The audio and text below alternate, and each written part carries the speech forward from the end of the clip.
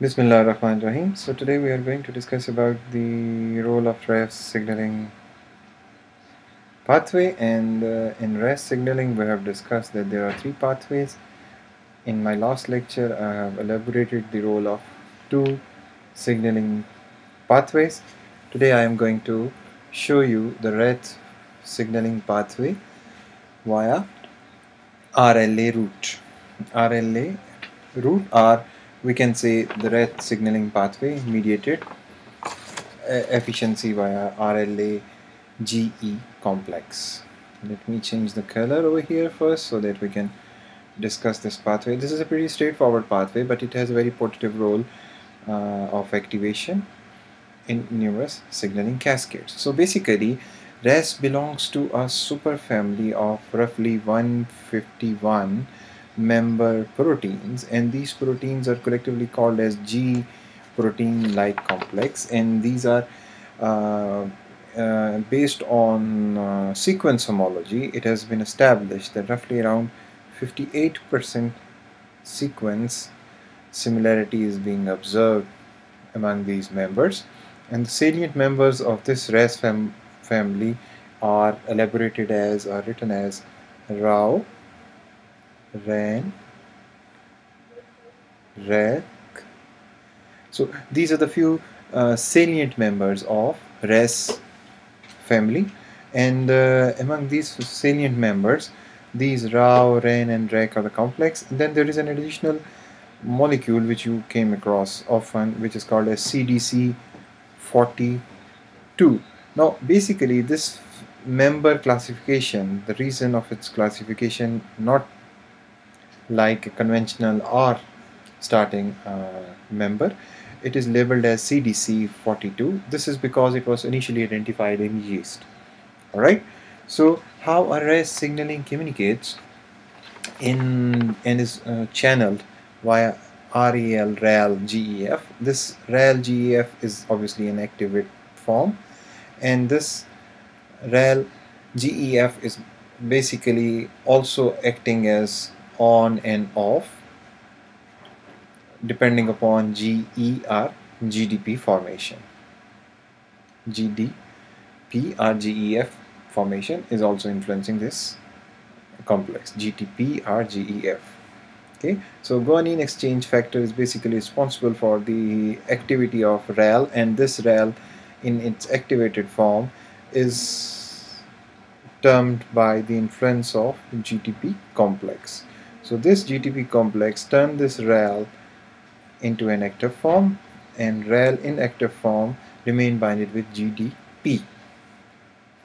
So how and what kind of signals are being communicated upon the activation of RES, as we have learned in our previous lecture. So once the RES complex has been active, that means the RES is having a binding with the GTP complex. So this complex leads to the activation of RAL, and this RAL complex activation is also been influenced by GEF, guanine exchange factor, and which leads to the activation of GTP bound RAL, and this GTP bound RAL leads to the further activation of two salient members. Now these two salient members are called as RAL A and RAL B.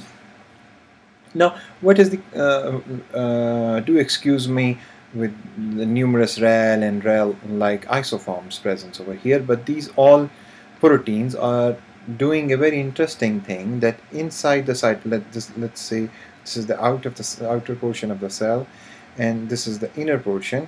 So what is happening is that, suppose this is a RAS and a GTP bond complex, it is basically trying to tether this RAL GTP formation, RAL GTP scaffolding, more towards the cytoplasmic facing of the plasma membrane. So the plasma membrane facing inside the cell is containing this RAL GTP formation, and it is actually tethering, or it's gaining an attention of two additional cytoplasmic proteins which are called RAL A and RAL B. Okay, so this scaffolding protein structures are communicating further signals inside the cytoplasm and gaining the attention of few other molecules. They are called as secretory proteins, and these are generally called as SAC, exportin, exportin 84, and this exportin 84 complex 84, and then there is an additional protein which is called as RAL binding protein. RAL binding protein. So now we have a jargon of information right now with us. What is that? First, there is a RAS and GTP active formation which tries to bind with RAL GTP, and this is influenced by and the further downstream signaling of RAL A and RAL B. This RAL A and RAL B activates these further kind of proteins, and these proteins are labeled over here, right? Now, upon the activation of secretin and exportin 84, these two complexes translocate inside the nucleus, and inside the nucleus they are responsible for performing different functions. So they are actually meant for an anchorage independent growth. So in cancer, anchorage independent growth is being facilitated by this pathway, and these pathway RAS, RAL, GTP leading to secretin and exportin 84 activation leads to anchorage independent growth of the cells. So all those signals which are triggered by a cancer cell to survive, and not only survive but proliferate, are mediated by secretin and exportin 84. Now RAL BP is all the next third protein which is responsible, is basically what you can say suppresses. Now it is basically meant for the suppression of, again, the earlier mentioned CDC42, which was initially identified in yeast. That's why it is labeled as CDC42, and it is also responsible for the suppression of another protein which is called REC. Now the suppression of CDC42 leads to the formation of Filopodia complex. Now Filopodia formation is helping for what you can say motility. So these two factors, and REC suppression is basically meant for lamellopodia formations. So lamellopodia formations are being influenced by here. So let me change and let me draw some structures more clearly over here. So lamellopodia formations. So lamellopodia. So if we can summarize the whole event today, is that the RAS GTP active form triggers RAS GTP, which leads to the scaffolding attraction of RAL A and RAL B, and then RAL A and RAL B collectively trigger three more core components. They are called as RAL binding protein 1, secretory protein, and exportin 84. So all these proteins move inside the nucleus, and once they are transformed inside the nucleus, they are meant to trigger following events. Now these ones are meant for growth, and by growth I mean anchorage independent growth. Independent I'm just writing over here. So anchorage independent growth is being carried forward by secretory and exportin 84, while RAL binding protein suppresses the function of RAC and CDC42. Both these proteins, upon suppression, facilitates the actin cytoskeleton formation of lamellopodia and filopodia structures. So lamellopodia formations and filopodia formations are basically something like this. Now consider this as a cell, and the cell movement at one point is under the influence of flagellum-like structure. This is called fladopodia, and lamellopodia formation, you can elaborate it somewhat like this: an appendage-like structure present, and this appendage-like formation of a cell is the lamellopodia formations. Generally, lamellopodia formations are more thicker in shape as compared to a single flagellum-like protrusion you are noticing over here. So if we summarize that, RAS signaling pathway is channelizing through how many pathways? So we can write it down and elaborate it over here. What we have discussed earlier was there are three channels. this is a concise summary of what we have studied so far. So the first foremost part we have discussed was ref. So res molecule acts upon ref, and from ref it is further activating kinase, dual kinase specificity MEK, and MEK acts upon AREC1 or extracellular regulated kinase 2, and this extracellular regulated kinase 1 and kinase 2 activity is further being communicating inside the, what you can say, nucleus through different transcription factors, and these transcription factors were called as ETS1, and it was called as elongation factor 4, and you can label it as over here MSK1. Now this MSK1 is basically meant for chromatin remodeling, and this elongation factor, as the name indicates, it is basically responsible for protein synthesis, and the ETS is basically meant for transcriptional machinery activation. Transcription activation, right? So we generally call this mechanism of activation as what you can say MAP kinase pathway, also was labeled as over here. This is MAPKKK. So MAPK signaling, or we labeled in our last lecture it as a dual specificity. So MEK is responsible for both tyrosine and serine threonine kinase activity, so it has a wider audience to phosphorylate. So MAPKK is labeled over here. These AREC1 and AREC2 are called as MAPK. So that's why mitogen activated protein kinase signaling pathway is also labeled over here under the influence of RES. This is the one root of RES we have studied, and in the same lecture we have also discussed about the activation of AKT pathway. So for activation of AKT pathway, we know this is the phosphorylation which was being induced on lipids. So for phosphatidyl inositol 3 kinase activation, this activation is leading to the role of following members. Number 1, that was AKT, and number 2, what we learned was then was another additional member which was we called as RAO GEF.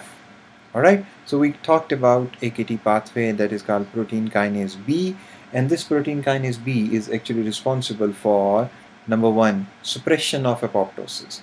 So for the suppression of apoptosis, what it do, it actually suppresses BAD, which is the pro-apoptotic protein. So its suppression pro-apoptosis. So suppression of apoptosis, I am just mentioning over here in a very brief way so that you can have a concise summary in your mind. Suppression of apoptosis. So suppression of apoptosis is achieved by AKT via inhibiting the translation of BAD. And then there is complex which is called as ROG. Let's hold it for a while, or we can write it as it is triggering, what you can say, it is basically phosphorylating. GSK3B. Remember in my Wnt signaling diagram we have shown, and so GSK3B upon phosphorylation is basically halting, what you can say, it is unable to phosphorylate beta catenin. So it is basically triggering proliferation of cells.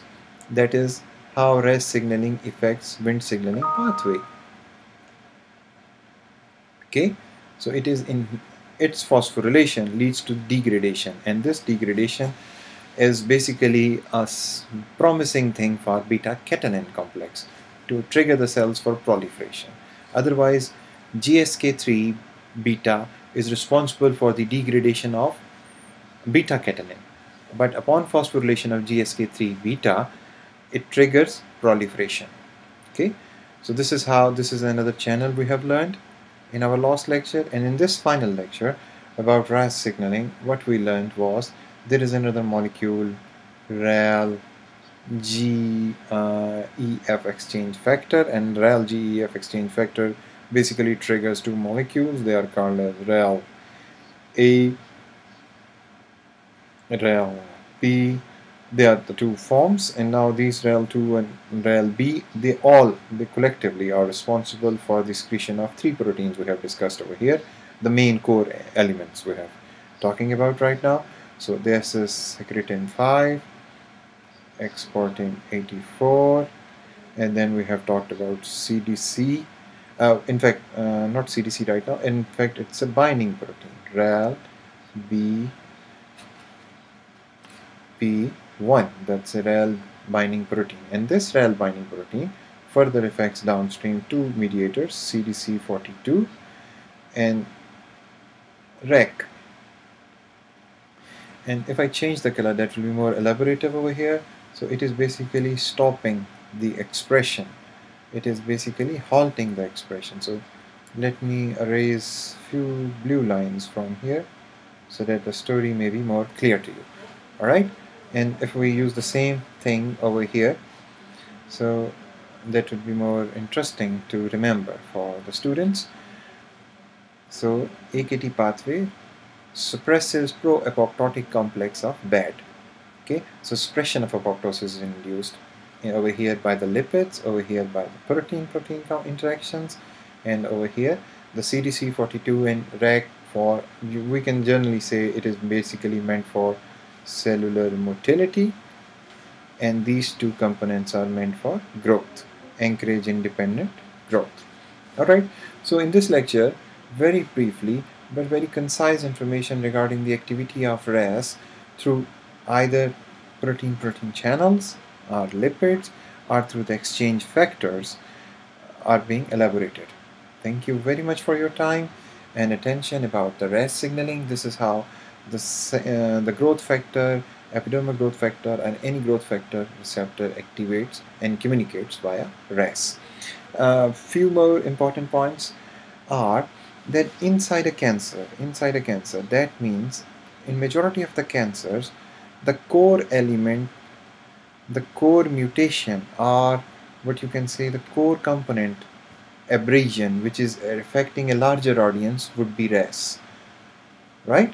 So the RAS mutations or anything which went wrong in RAS is actually responsible for a wider audience. The channel may be abrogated from this part or may be affected by this region.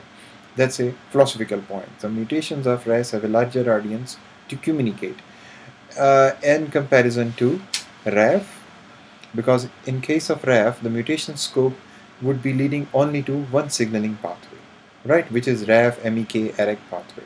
That's why the mutations which we are noticing in skin cancer, as I have discussed in my last lecture, in skin cancer, majority of the melanoma patients contain 50% RAF mutations.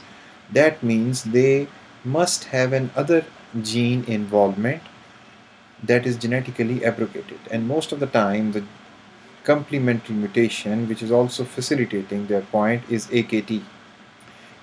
So protein kinase B pathway is also being abrogated in skin cancer patients. So there are two core elements upon screening for RAF and AKT protein kinase B that need to be targeted for skin cancer treatment plans. Alright, in case of RAS, you know, if what you can say the core element is disturbed, all the three pathways are being abrogated. But if one pathway is have some genetic mutation, you need to have a complementary pathway that is also been disturbed, so that the effect should be more pronounced for a cancer perspective. Okay? That's what we have discussed, and it is quite logical regarding the efficiency and audience for Oncogen. So we learned why RAS is more important as compared to RAF Oncogen because of its multi-dimensional approaches and signaling tasks. Thank you so much for your time and attention.